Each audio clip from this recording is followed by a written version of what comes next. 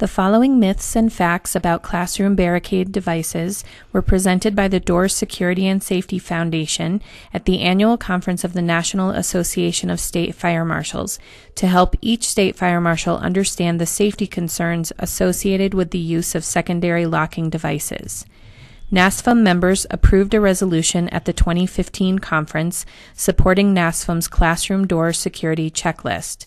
These documents are available on NASFM's website, firemarshals.org, or by visiting doorsecuritysafety.org or idighardware.com/schools. Myth: the benefits of barricade devices outweigh the risks. The perceived benefit of barricade devices is the relatively low cost, most ranging from $50 to $150, and the easy procurement and installation. The school custodian could buy a slide bolt or padlock and hasp at the hardware store and accomplish a similar level of security. Historically, fire marshals have not allowed these security methods because they're not code compliant.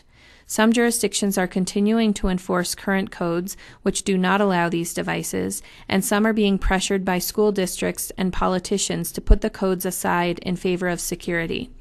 But the risks of restricting egress and delaying or preventing access for school staff and emergency responders could result in tragedy. Myth: emergency responders can easily defeat a barricade device. I follow a firefighter training page on Facebook, and they are constantly posting photos to discuss how they would gain access through various security devices during a fire.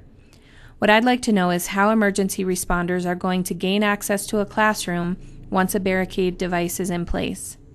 There have already been school shootings where the intruder brought materials with them to barricade the doors, including the incidents at Virginia Tech, the West Nickel Mines Schoolhouse, and Platte Canyon High School.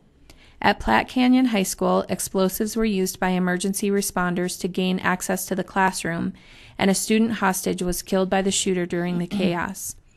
After the West Nickel Mines shooting at an Amish schoolhouse, several news reports discussed law enforcement officers' concerns that they are not equipped to overcome classroom barricades. In the words of Police Lieutenant Joseph Hendry, "The fact is, these devices can easily be used against us. From a tactical standpoint, hanging the device next to the door is an invitation to disaster. It gives any threat the ability to secure a room with potential victims inside with little recourse for staff or law enforcement except to breach using physical force.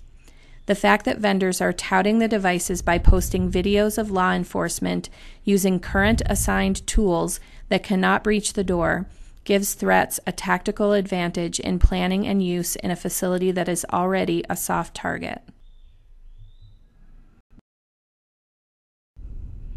Myth: some agencies recommend barricading with furniture. Barricade devices are a better option. A classroom barricade device may be easier to install than using furniture to barricade the door, but it may also be easily installed by an unauthorized person to secure a classroom and prevent access by school staff and emergency responders. A 2007 study called Barricaded Hostage and Crisis Situations in Schools, a review of recent incidents, examined 19 hostage situations that occurred in schools between 1998 and 2007. In 16 of the 19 cases, the perpetrator was a student at the school. The threat was already in the room. A 2014 study by the FBI shows similar statistics in school shootings. Of the 25 incidents studied, 17 of the perpetrators were students. A barricade device available to anyone in the classroom could make these crimes easier to carry out or could even encourage criminal acts. Myth: school shootings are very common and should be the main security concern for schools. Statistics for school shootings are quite subjective. Some lists include gang-related shootings on school grounds, suicides, and accidental discharge of weapons. Other reports include only random shootings inside of the building and omit suicides, gang-related incidents, and deaths resulting from interpersonal conflicts. By researching various reports, I found that in 2012, the year of the school shooting at Sandy Hook Elementary School, there were 7 K-12 school shootings in the U.S. All of the school shooters were students except for two, Adam Lanza and a teacher at the Episcopal School of Jacksonville who was fired and returned later to kill the administrator who had fired him. The other casualties, 3 deaths and 6 injuries, were the result of students who brought guns to school. While each incident is tragic, the statistics show that school shootings, although widely publicized, are actually very rare. In comparison, the incidence of non-fatal victimization at school is very high. Statistics from the National Center for Education Statistics state, in 2012, students aged 12 to 18 were victims of about 1,364,900 non-fatal victimizations at school, including 615,600 thefts and 749,200 violent victimizations, 89,000 of which were serious violent victimizations. These non-fatal victimizations, or student-on-student, student-on-teacher violence, are thousands of times more likely to occur in any given school, and schools could be held liable for failure to provide adequate security or for giving perpetrators the ability to easily barricade a door with no way for anyone to enter and assist. There is a document available at idighardware.com/schools called School Liability and the Law of Unintended Consequences, which addresses some of these concerns from a legal perspective. When I attended the recent public hearing with the Ohio Board of Building Standards, there was a presentation from Joseph Burgant, who was the Chardon superintendent at the time of the high school shooting there in 2012. This is a direct quote from him. In a lot of situations, people need to get out of the building in some capacity. There have been situations where kids have locked other kids in classrooms. I have huge anxiety with that. If the teacher is not in the room, what do? Somebody could barricade themselves in a room and kill everybody. Myth: the risk of fire during an active shooter situation is low, so code requirements are not a priority. Barricade devices are installed during a lockdown, so some may consider them safe for this limited period of time. One of the problems is that there are currently no widely used standards for school security, and schools frequently call lockdowns for events that do not involve an active shooter. There are many situations that could require an evacuation while a school is in lockdown, and doors must provide free egress to facilitate evacuation. The school shooting at Columbine High School reportedly involved a firebomb to divert firefighters, propane tanks converted to bombs placed in the cafeteria, dozens of explosive devices, and bombs rigged in cars. According to the National Fire Protection Association, between 2007 and 2011, U.S. fire departments responded to an estimated average of 5,690 structure fires in educational properties annually. I don't know of a barricade device that meets the current model code requirements for fire protection, accessibility, or egress, particularly when installed along with existing latching hardware. The model code requirements have vastly improved fire safety in schools since the days when it was not uncommon for a school fire to result in dozens of fatalities. In addition to maintaining those code requirements, proposals to the current model codes will add a requirement for authorized access from the outside if approved. Authorized access is also a recommendation of the Classroom Security Guidelines of NASFM. Myth: lots of other states are allowing classroom barricade devices.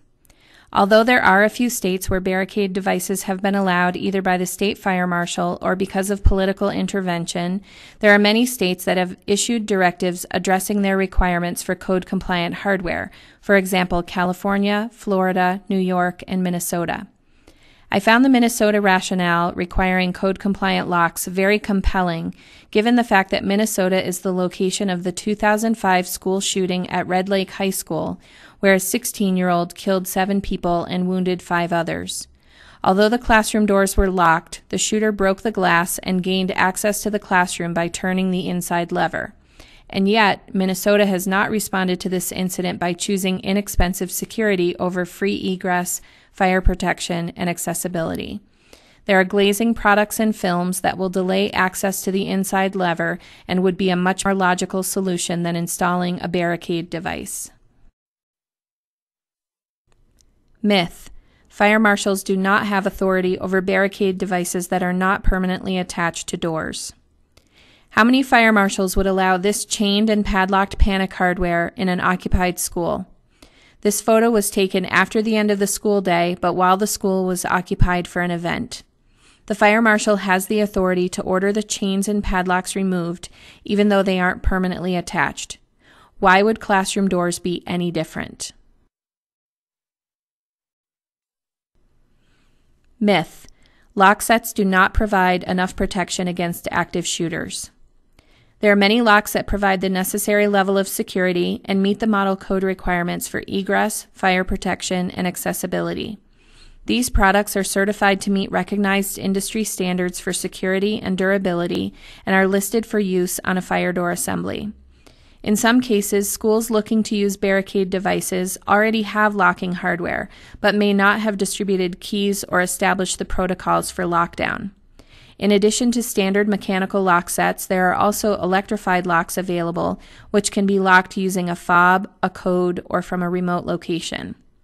All of these classroom locking products will allow free egress at any time. The final report of the Sandy Hook Advisory Commission states, "The testimony and other evidence presented to the Commission reveals that there has never been an event in which an active shooter breached a locked classroom door. A holistic approach must be taken for classroom security, including training, drills, key distribution, and impact resistance of glazing adjacent to the hardware, and there is no reason to sacrifice life safety in favor of security."